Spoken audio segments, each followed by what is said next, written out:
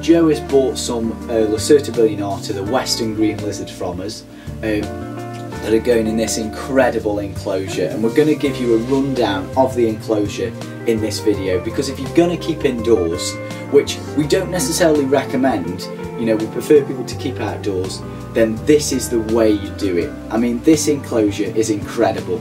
Joe used actual habitat shots that he's visited himself to inform the plan of the enclosure. So, here's Joe.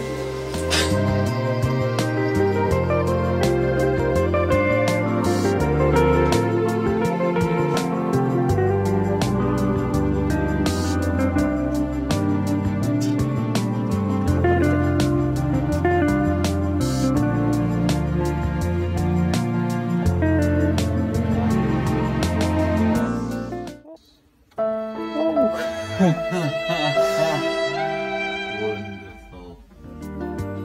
So Joe, the elephant in the room and the setup that we've come to see is this incredible enclosure for Lacerta billiardata, a trio which we've bred for you. Joe has got possibly 1.2 in here, and we will later on talk about the legislation surrounding the keeping and acquisition of this European protected species. But before that, Joe is just going to give us a rundown of this enclosure. Well, I'm certainly glad that you like it. This enclosure is approximately 4'1" long from side to side, 2 feet from front to back, and 2'4" tall. Starting off at the bottom of it, you can see that there is lots of leaf litter in there, and this was an informed inclusion into the vivarium because I found a document entitled something along the lines of ecotonal selection in Lacerta bilineata, and that was saying that these lizards prefer to live in environments that are sort of transitions between one habitat and another, and that is what we call an ecotone, and they do prefer ecotones which have leaf litter. Have you seen them in the wild or anything? I'm not sure if you said that you have. Does this like marry up with your findings?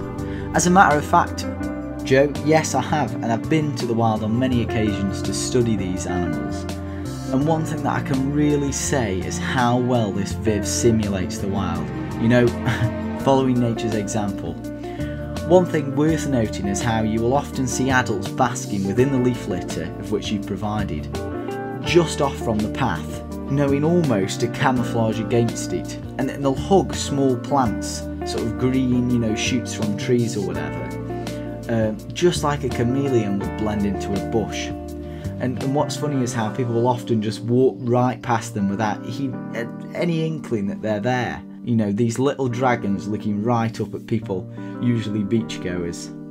An interesting note with the juveniles is how they are sort of an off-brown, grey, green, as compared to the vibrant grass green of the adults, maybe suggesting a different niche within the environment. You know, juveniles may sort of live, you know, specialise within leaf litter, where small inverts are, such as springtails. Well, I suppose that is actually incorporated in this enclosure too, because it is bioactive, and so all of the invertebrate custodians that I've added to this enclosure do hang out in the leaf litter. So there are 4 species of woodlice that are put in. There is Porcellio orange, the giant orange isopod, and Porcellionides pruinosus, the tropical grey isopod. There is Porcellio scaba, the common rough woodlouse, Aniscus ocellus, the white-spotted common woodlouse, I think, and there's possibly a couple of Philoscia muscorum as well. And then, of course, there are a range of different springtails that some of them I've introduced and some have come in on the wood, and there are also earthworms. Going just above this as well, you will notice that there are different plants in this enclosure, and I suppose they replicate a bit of the natural environment too. There's an azalea, there's a lavender which isn't doing so well, there's some weeds and things that have propagated from outside, there's like the little black currant bush, which thanks Harvey for IDing that for me. I suppose that is one of the things about collecting weeds from outside actually, is that when you don't know the names of them, for me it does add to the sort of wild look of the enclosure, because obviously if you were going and surveying these animals in the wild, you basically don't know the names of things, and I suppose that's a little bit of charm in this vivarium for me. But yeah, the lizards already do seem to be enjoying the plants climbing up them and that. I think the most amazing part of this setup Joe has created is the wonderful 3D background made from real stone and cork bark. And what we were saying earlier is how adding an intricate background like this increases the usable space for our animals. You know, ecological roughness is the term for the livable surface area for an organism.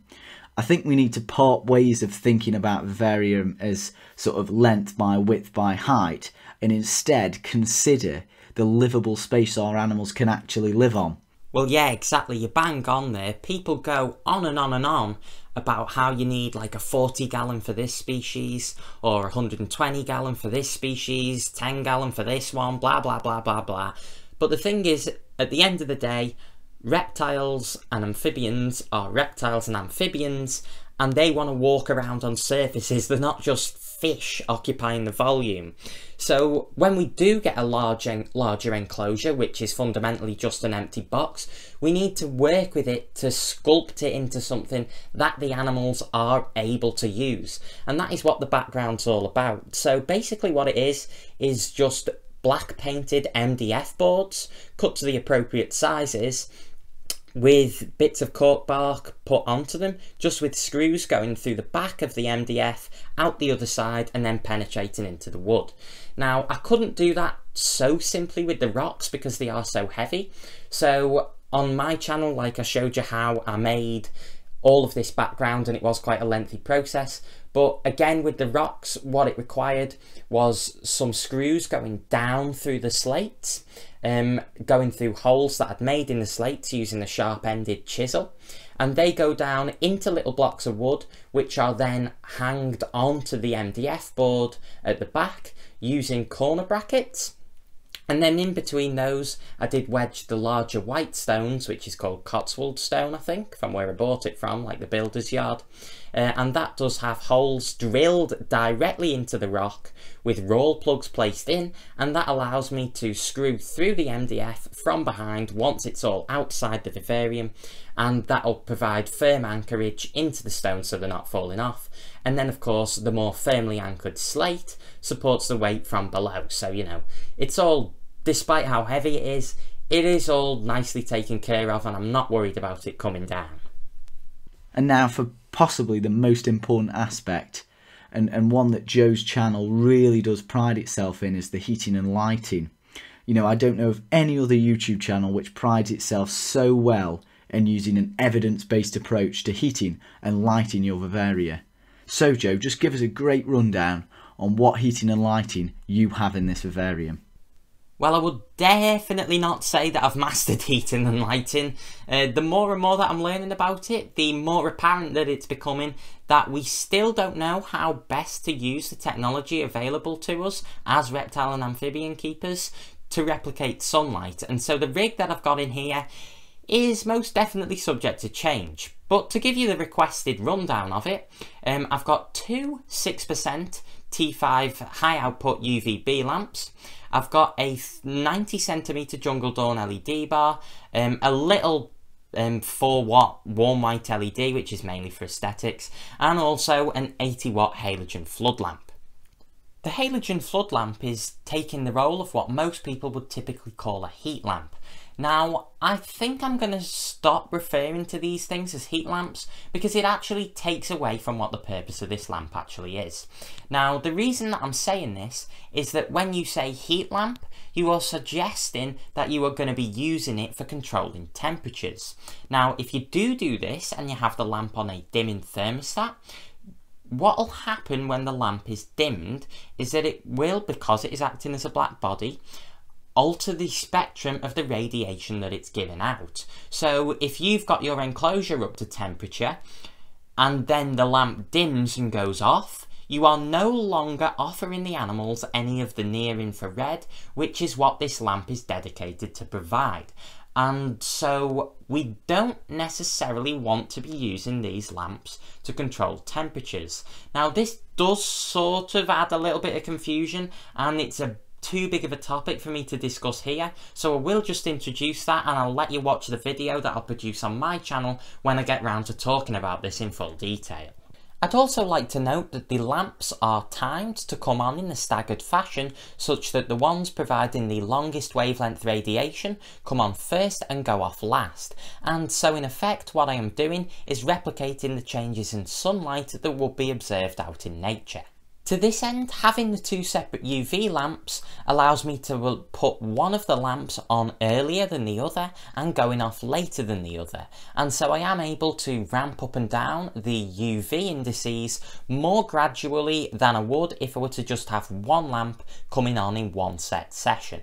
And with regards to those UV indices, when both of the UV lamps are on at the very middle of the day, the maximum UV index that the lizards are able to expose themselves to is about 10. Now immediately I will say that allowing your animals to get to a UVI of 10 could potentially be very, very dangerous indeed if they could not escape it. But in this enclosure, with the background allowing the animals to crawl around as much as they can, they are more than able to move away from that, and so I am not worried at all about providing them with it. It would of course only become a danger if they could not escape it. Now on the main basking platform, the UV indices are about 6 to 7, and then as we move down the enclosure below the plants and so on, it does go to absolute 0. This, Joe, is genuinely the best indoor setup I think I've ever seen. And I think if more people sort of not only kept their Lacertas like this, but their amphibians and reptiles in general, we would learn so much about their fascinating life cycles, and it would really transform the relationship we have with our animals. So Joe, thank you for creating such an amazing piece of living art. Well, I'm certainly glad you like it. Let's just hope that the lizards do.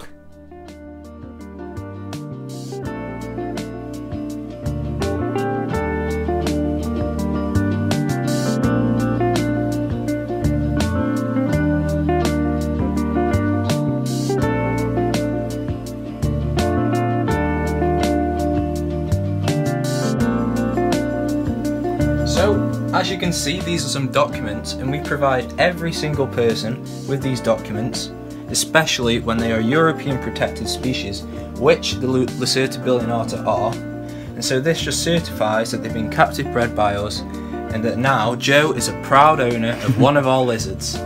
Yeah, because I suppose that brings us on to the point of keeping these, as well as it just being for our own interest, there is an aim for conservation here. Exactly. And this here is a certificate of outdoor breeding and raising, and it just proves to Joe that we have kept it outdoor, that they've had a natural diet, and that they've been kept in the best way that we can possibly offer them. And this is just a reassurance to Joe that he's bought the rat from the right person, which is Celtic Reptile and Amphibian. And so if anything goes wrong, it's all my fault. So this concludes our video on how to keep the western green lizards indoor properly, and it's all thanks to this man here, Joe. Thanks very much.